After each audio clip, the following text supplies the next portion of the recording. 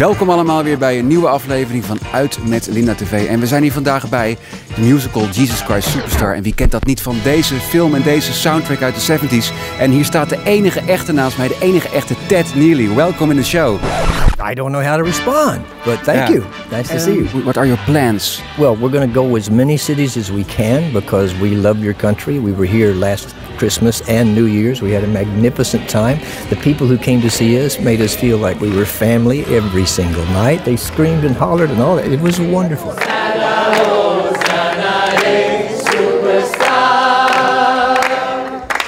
Why waste your breath moaning at the ground? Your whole life you are Jesus Christ. How does that feel, man?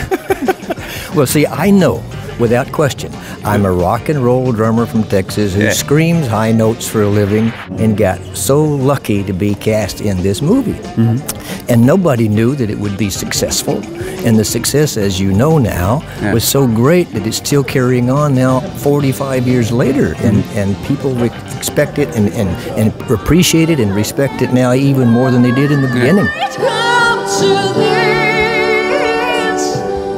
The actress, Maria. You were very fond of her. We all. She is wonderful. Everybody in this is wonderful. She sings even more beautiful than she looks. What's the magic? We want to know the magic. The magic for me is looking in his eyes and be on the stage with him. What did you see? If you're looking in his eyes, what do you feel? Okay.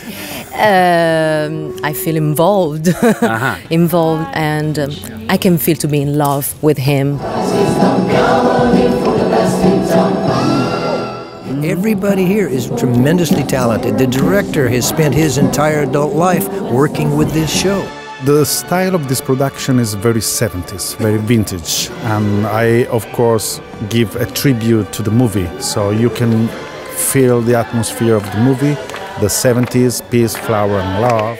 And for me to be able to be a part of one project like this, as long as I have, is a miracle. Yeah. It's a miracle that this works now, you see. Can you still hit the high notes, man? Oh, yes. Yeah. And believe it or not, they're stronger now than they were then.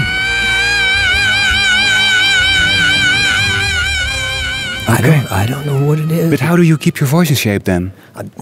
What are you doing? Well, just being a healthy person. I would like to see each one of you individually come see the show. I love talking to people after the show so I can see how you feel about what we do. And if you like what we do, we're happy. If you don't, please tell me so we can make it better. So you'll be happier when you leave. Thanks, Ted. My pleasure. Okay. Thank you. See you.